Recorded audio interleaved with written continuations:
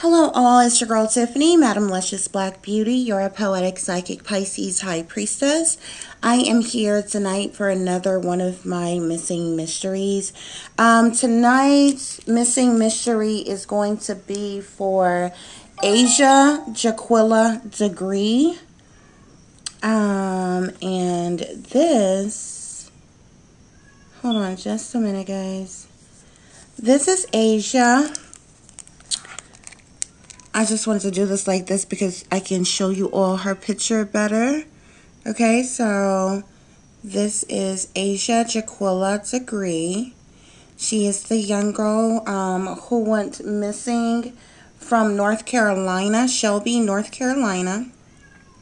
So I'm going to be doing a missing mystery for her. She has been missing for about 21 years. Okay. So, as I always tell you all, I hope that you all are doing well and you are feeling well on tonight. And without any further ado, we are going to get into this reading. It is so heartbreaking, you all. So, I have some more work to do. So, I want to go ahead and get this done. I'm like in between working and homeschooling, helping my daughter with her homework and like everything, y'all. So anyway, we're going to get into this reading for Asha Degree. Like I said, she went missing in 2000. So she's been missing now for about 21 years. So yeah, we're going to get right into that. Just a moment. Okay, you guys, so this reading is going to be for little Asha. Well, she wouldn't be little anymore, but when she went missing, she was very young. Her name is Asha Jaquilla Degree. Okay, her date of birth is August 5th, 1990. Her place of birth is Shelby, North Carolina. Her hair was black. Her eyes are brown. Her height was about 4 foot 6 inches tall at the time of her disappearance, as well as her weight was about 60 pounds at the time of her disappearance. Her sexual orientation is female, and she is black and or African American, whichever is preferred. Now, the details pertaining to this situation for Asha. Asha Jaquilla Degree is said to have been missing from her home in Shelby, North Carolina since February the 14th, 2000. She was reported missing by her parents later that day. However, family members last saw her asleep in her bedroom at approximately 2:30 a.m. However, at 4 a.m., Asha Degree was seen walking along North Carolina Highway 18 in Shelby, North Carolina. Okay, so like I said, around 6:30 a.m. is when her parents actually reported her missing. After more than a year, however, later Asha's backpack, her book bag, was discovered buried along North Carolina 18 in Burke County. The FBI of Charlotte is investigating in partnership with Cleveland County Sheriff's Office and the North Carolina State Bureau of Investigation. Okay? Off top, I already knew how, just the overview of this, the situation pertaining to her. I literally seen her sleeping. And, some people may be like, oh my gosh, Tiffany, how is this even possible? What do you mean she was sleeping? My point is the baby was sleepwalking. But the visions that I got from the moment that she walked out of the house to when she was, and then I see her walking down a road and there's like wooded areas or grassy areas or whatever. She's just like, she's just walking straight, not zigzags, not, stumbling, not just like, So I instantly knew. I said from the moment, before I even read anything pertaining to anything else with the situation, I said this baby was sleepwalking. And in fact, that's exactly what my spirit guides confirmed. When she left the house, she was sleepwalking. So first of all, that's how she ended up out of her bed in the wee hours of the morning outside. Okay, so we're going to start from there. Okay, you all. Like I said, I did a spirit reading for Asia. And I'm not going to take up too much of you all's time. I have some other work to do, another video to upload. And like I said, I'm helping my daughter at the moment as well. So we're going to get right into the spirit reading. Starting with, I asked my spirit guides, was Asha Jaquilla sleepwalking when she left home? My spirit guides confirmed that yes, that is in fact true. I asked my spirit guides, did a stranger that seen Asia walking, did they pick her up? My spirit guides tell me yes, okay? I asked my spirit guides, was this someone who, well, I asked multiple different questions at this point when I realized that she had been picked up while she was walking. So I asked, like, did a truck driver pick her up? You know, was it a neighbor? Was it somebody she knew? Just, you know, throwing different things out there. So I got no's for all of those or whatever. And finally, my spirit guides told me that this wasn't someone who necessarily knew her or who she knew. However, this is an individual who is from North Carolina. Okay.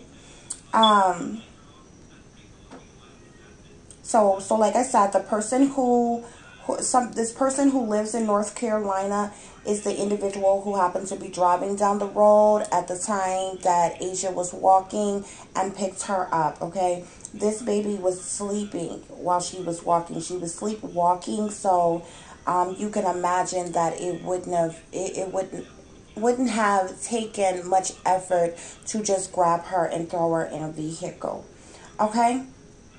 So my spirit guides went on to tell me that a sexual predator picked up Asia, okay? And I confirmed with my spirit guides at that point when my spirit guides told me that this was a sexual predator. I asked my spirit guides, was this individual a registered sex offender? By me asking this is somebody who is in the system. You understand me? Who the local law enforcement already have fingerprints on, DNA on, something that's in CODIS, that's in the database pertaining to this individual. Because when you say sexual predator, either this is a sexual predator who has flown under the radar, or this is a sexual predator who has been convicted of something before. So by confirming that this is in fact a registered sex offender, these individuals can be found in the database, okay? This is what threw me for a loop, y'all, because I'm like, what? Like, I literally ask about everybody. So, of course, off top with this situation, I'm like, okay, some sick perv came driving down the street, seen this little girl, and snatched her up. Y'all, what? My spirit guides tell me that a woman picked up Asha Jaquilla on the morning, in the wee hours of the morning that Asia was walking down the street. Yes, you heard me correctly, a woman. I'm like, wow, okay, so this is the sexual predator, Most High? And like, it was literally confirmed to me that yes. I was like, wow, okay. So then my spirit guides went on to tell me that the woman that picked up Asia also killed her. So at this point, I'm like, okay, wow, we have a woman who is a sexual predator, a woman who is a registered sex offender, a woman who kills, a woman who has snatched a child off the side of the freaking road. I'm like, this is crazy. So I'm like, I'm asking spirit, I'm like, did she do this by herself or whatever? And my spirit is like, no. My spirit guides did confirm that she in fact had help. But what I'm seeing is at the time that she took Asia, she was by herself. I get the feeling that she was driving by herself. She stopped, got this girl, put her in the vehicle, and then took her to the house or took her to their destination or whatever, where she lived or wherever. And from there, my spirit guides tell me that the woman had a family member that helped her to harm, to assault, and to kill Asia, and this was a brother. I'm like, wow. Okay, so you have like a sister brother duo psychopath, narcissistic, wicked sexual predator combination of, I'm like what kind of siblings are these? Okay, so my spirit guides tell me that the woman and her brother, they assaulted Asia in several different ways, ultimately raping her. Okay, and my spirit guides tell me that both the woman and her brother partook in sexually abusing Asia. Okay, both of them. So it wasn't like she picked up this kid to take home to the brother as a gift, like, hey bro, here you go. No, they partook in this together. So I'm like, you know, they had to have had some freaky, creepy stuff that went on in their life. They're probably like incestuous and been screwing each other since they were like tots or something. And so, yeah, my spirit guides tell me that the woman as well as her brother, you know, they assaulted Asia in many different ways, but they ultimately ended up raping her. During which time Asia was strangled to death. This is ultimately how she died. My spirit guides also tell me that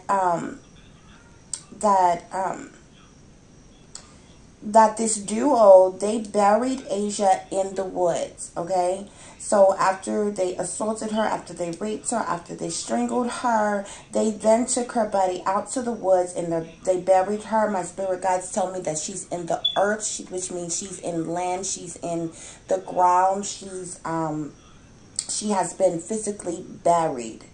Okay, and so, like I said, this duo that picked her up, that raped her, that strangled her, that buried her, my spirit guides tell me that these individuals were white, Caucasian individuals who done this to Asia. Also, my spirit guides tell me that Asia is buried in the woods close by her house. But besides that, the next interesting thing that I found out is that my spirit guides clarified to me that Asia's family is involved in what happened to her. Specifically told me that they are involved in what happened to her. And so I was kind of confused at this point, because I'm like, these were strangers that, you know, didn't know Asia's parents or didn't know Asia, hadn't seen her before, you know, wasn't necessarily paid to you know what I'm saying, target her and do this directly to her. So how were the parents involved? Like, how would they have known or whatever? And so my spirit guides began to break that down for me. Okay.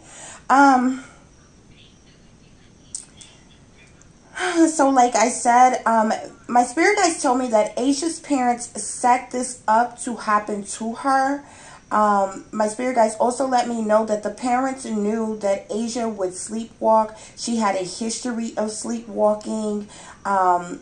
And this makes sense because if you remember in the details of the story, there was a family member that told the authorities that they remember seeing Asia in her bed asleep around 2:30 in the morning. You know, most people, I mean, some people are night owls, but for like, you know what I'm saying, everybody else in the house except for Asia, the likelihood of everybody else in the house being up except for her, and they all supposedly seen Asia in her bed sleeping at 2:30. I'm not saying that's a lie. I'm saying, why was everybody else up in the house? Now, it is possible, to each is his own. You can stay up as late as you like. You understand what I'm saying? But from other siblings to the parents and everything had this, you know, very detailed, concocted story. You understand me? And just so happened they knew exactly what time it was when they walked past her room and seen her in her bed and she was asleep. And oh, it was 2:30. Okay, whatever. So, and this is what they told authorities. You understand? Like, they have several different time frames because the family told the authorities, oh, we walked past her room and we seen her in her bed sleep at 2:30. But then it jumps to 4 a.m. and says that somebody seen Asia. Oh, yeah, I seen her at 4 in the morning walking down the street. But then the parents didn't even call to report her missing until 6:30, okay? So, yeah. So, my like I said, my spirit guides tell me that the family is involved. What happened to her? The family set this up to happen to her. The family knew that Asia had a history of sleepwalking. The parents knew that Asia would get up and sleepwalk that night, just like she would, I think, every other night. But I think a lot of the times when Asia got up and was sleepwalking, she stayed in the house. She may have, you know, most people who sleepwalk, they get up and they do things in a routine like they normally would, which would explain why Asia had her backpack with her. She was sleepwalking. The baby probably thought she was on her way to school. You understand what I'm saying? Because she had her backpack with her. But the crazy thing about this, you all, when that baby got up and started sleepwalking, my spirit guides tell me that when the parents seen Asia sleepwalking on this day, that they led her out of the door. They led her purposely outside of the house. So something can happen to her. So, okay, at this point, I'm like, and they didn't know exactly what was going to happen to her, but they knew that she sleptwalked. She had a history of sleepwalking. When they waited for her to start sleepwalking, and then they let her out of the door. This is the reason why, I mean, I believe it was cold at the time. This is the reason why the baby, she wasn't even properly dressed to be out in the cold like that. You understand? And just walking down the street in the freezing cold with your backpack and, you know, and sleepwalking, like I couldn't even freaking imagine. They let this baby out the door. Now, they did not know the events that were going to take place. You know, for all they knew, she could have kept sleepwalking right out into the street and got hit by a car and killed. You know, they probably had insurance on her. My spirit guides did tell me that the parents are sellouts to these powers that be, that this was a sacrifice for them, which is why they let her outside the door. So they didn't specifically know that she would be taken by a predator and assaulted and killed the way she was, but they did do so in an effort for something to happen to her. And so I was really appalled by that, okay? So like I said, the parents wanted something to happen to her so they can get some type of benefit from, you know, the sacrifice of their daughter, okay? I asked my spirit guides, like I just told you, if Asia's parents were sellouts to these powers that be. My spirit guides tell me yes, but my spirit guides also clarified that no particular person in power, or say in government or something like that, was in coercion or collusion with the family for this to take place or something like that.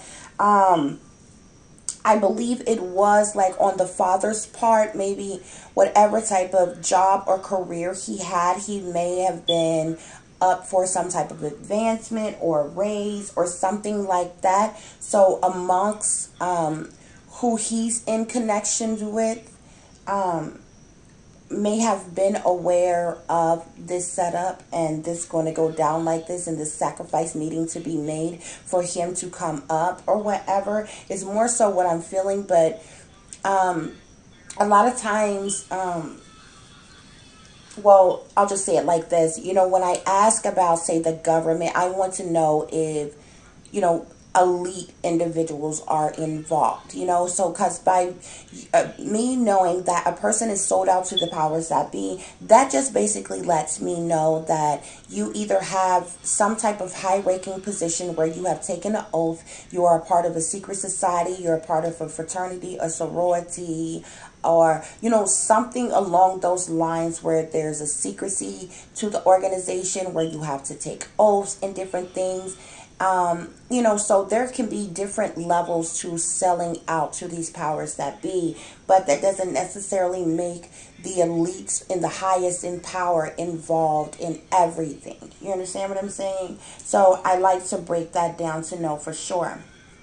Now, this brother and this sister who assaulted, who raped, who killed and buried Asha Jaquilla, my spirit guides tell me that the woman that picked Asha up is named Jill, last name Edwards.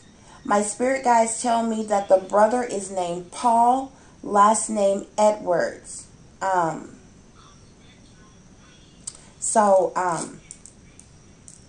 Also, my spirit guides tell me this as well.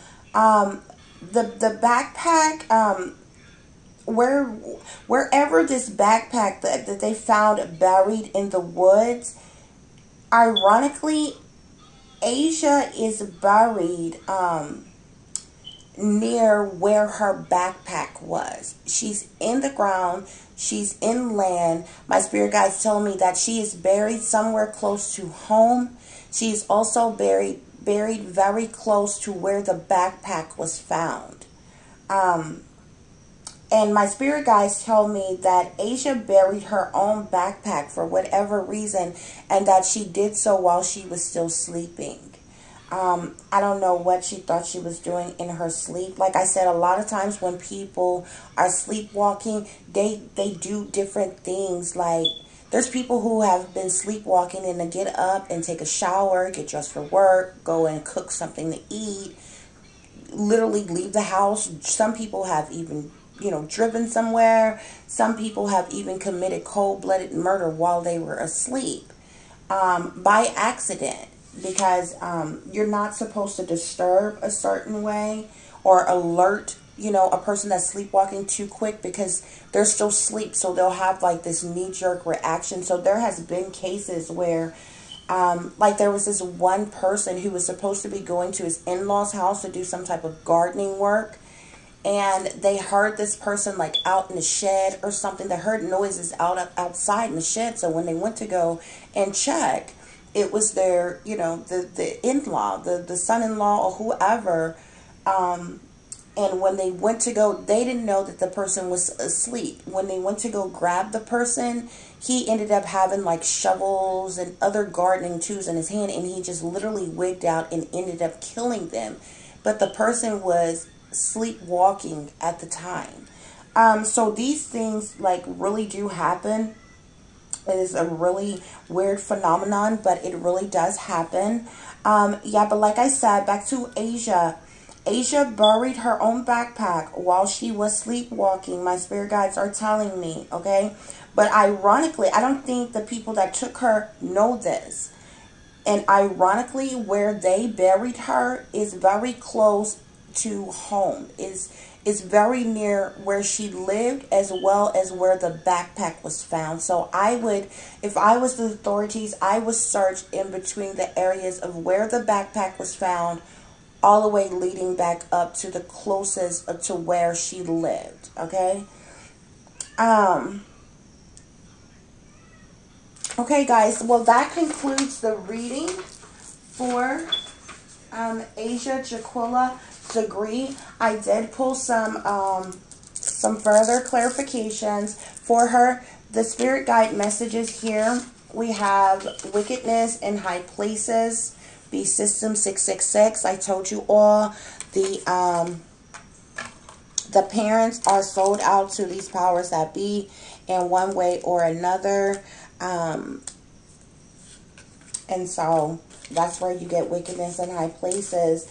And then I have ultimate betrayal that goes along with that as well, okay? Next, I have satanic sellouts. So like I said, once again, these individuals were sellouts. They're either in the occult. This was a blood sacrifice. The father, I believe, is in a secret society. And then I have feeling blue, which talks about feeling down, being depressed, feeling blue, feeling, you know, out of sorts. Next, I have kidnapper, and this was like so disgusting when this came out, but I got the message, it feels good. So these kidnappers are seriously sick in the head. Like, they got really great gratification out of doing what they did. Like, they probably felt like a kid in a candy store who can get whatever they want on the day that they just found this little girl randomly walking down the street by herself in the wee hours of the morning, you know, and she was just so easily to grab, and they just went and did what they wanted to her, tossed her aside, disposed of her body, and have gotten away with torture and rape and murder all this time. And, you know, in their sick mind, it probably was like the greatest day ever.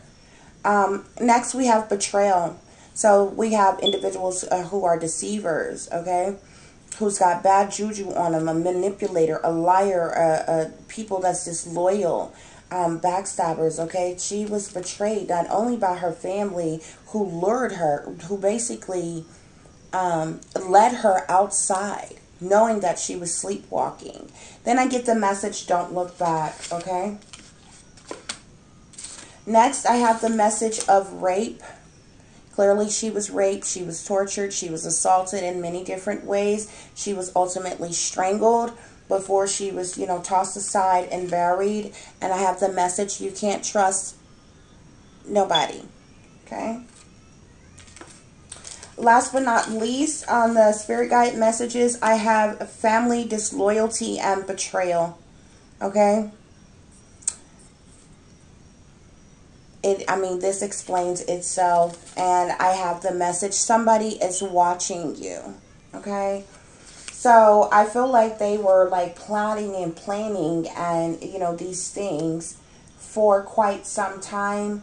The messages that I got, you know, from the spread of cards that I pulled for this young lady is, I mean, it tells a tale. And I clearly know that this baby is in nature, because every card that came out for her depicts her in nature. The first card that I have, number 15, which comes down to a 6, it says garden, okay? You see that lady? You see how she's sitting in the woods? She's by a tree, or she's smack dead in the middle of a wooded area. Asia can be found in an area just like this. It's going to be in a wooded area. She's possibly buried next to a tree somewhere. This card says something lovely will grow from this. That baby's a flower. And that flower is waiting to be plucked, to be bloomed up out of that makeshift grave she was given, or she was buried in the woods, okay? And that's what this card shows you. Okay, next for my Archangel messages, I have number 8 here, which is Archangel Raguel, which speaks to justice, okay? And it says, fight for justice and equality. Rulings made in your favor, don't give up. I believe justice is going to be served in this situation. I have faith and I believe that the authorities, if they see this, if somebody pertaining to this situation get this information, I know I'm being listened to and watched all the time. They're going to go out there and search. I believe they're going to find her. I believe the individuals who are involved will be apprehended as well. And there will be justice pertaining to this situation concerning Asia. Next, again, with this, I pulled two different ones of these messages. I have number 27, which it says witch, okay? And it says justice is coming. Justice will be served in this situation for Asia. I'm claiming it. I'm speaking it into its existence. Asia will be found. Justice will be served for what was done to that baby. From the parents' involvement to the individuals who assaulted her and discarded her in the manner in which they did, as well as, you know, all parties involved. And she will be found and she will be given a proper burial. Okay. I want to show you all this as well too. This message came out of my cards that are the zodiac signs and the elements. This came out. This lets me know that she's in the dirt. She's in the earth, in the land, in the dirt, y'all.